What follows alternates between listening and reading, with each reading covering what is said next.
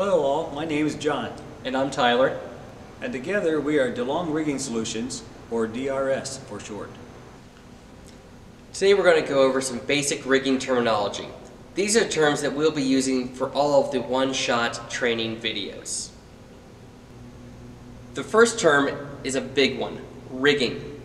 Rigging is a broad term that encompasses arrangements of hardware, equipment, and systems that are used for the raising, lowering, and suspending of loads.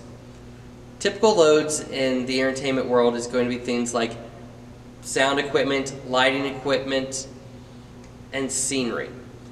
Rigging is often also used as a verb to describe the practice of suspending things in the air, and someone who suspends things in the air in the entertainment world is called a rigger. The next term is fly system. In the theater world, a fly system most often is a counterweight system that deals with the balance between the batten and your counterweight arbor. But it can also be a motorized system. A fly system in general is any system of fiber ropes, wire ropes, blocks, counterweights, motors, and other related devices that enables the crew to fly loads quickly, quietly, and safely. Stage directions is next on our list. Out means into the air, or defying gravity. In means towards the ground, or giving in to gravity. Upstage is away from the audience. Downstage is towards the audience. Stage left and stage right seem to confuse a lot of people. If you're facing the audience, then your left is stage left, and your right is stage right. There are a lot of different fly systems. A hemp system, referred to as a rope and sandbag system in the ANSI standard E1.4-1, is a traditional but modernly uncommon system where all loads are hung on natural or synthetic fiber rope that is counterweighted with sandbags or other weights attached to the rope via a trim clamp or a sundae, also known as a cinch strap. A common, more modern fly system is a single purchase system. Like a hemp system, your loads will be suspended on a pipe or batten. However, in a single purchase system, that pipe is going to be suspended off of wire rope that goes through a series of blocks back to a counterweight arbor. The counterweight arbor is going to have a fiber rope attached to it called a purchase line. You use the purchase line to raise and lower the counterweight arbor to operate the system. In a single purchase system, you have a 1-to-1 ratio, meaning if you put 1,000 pounds on the pipe, you need 1,000 pounds in the arbor. Unlike a double purchase system.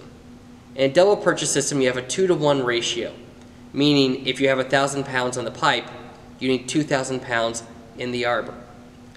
The reason for this being, in a double purchase system, you are giving up mechanical advantage to gain distance. You do this so you can have your locking rail up off of the floor to give you more wing space in the theater. But also, with a double purchase system, you're able to bring the pipe all the way to the ground and still get it all the way out. It should be noted that both single and double purchase systems have different names in the ANSI standards. In ANSI standard E1.4-1, they are referred to as single reeve and double reeve systems. While these are more descriptive, it is much more common to hear single purchase and double purchase while in a working environment. There are also motorized fly systems out there that use electric motors to raise and lower battens. But these systems are expensive and do have some drawbacks.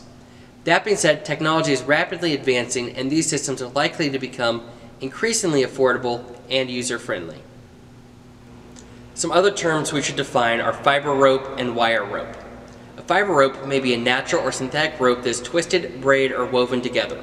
When we say fiber rope, we're talking about the kind of rope you use to tie knots. Wire rope, or steel rope, is a rope made of tiny metal wires that are twisted into strands that are then twisted together to create your wire rope. When we say wire rope, we're talking about the kind of rope that has an eye built into it and you would use shackles to attach it to things. The last general term we want to make sure you understand is block. A block is an assembly with a sheave, also known as a pulley, in it. In a fly system, there are lots of different kinds of blocks. You have head blocks that are above the arbor. You have tension blocks, also known as foot blocks. They're below the arbor. You also have loft blocks out above the battens. And there are also things like mule blocks or diverter blocks. They're typically used to get a wire rope around an obstacle on the grid. I think this is a good place to stop for now. That being said, folks, please remember that DeLong Rigging Solutions one-shot training videos are meant as general overviews. Every system is different, every venue has different procedures. All statements made make certain assumptions about systems and venue similarities. Nothing can replace on-site training with a qualified individual. If you ever have a question or concern about rigging, please do not hesitate to reach out to DRS or another qualified vendor.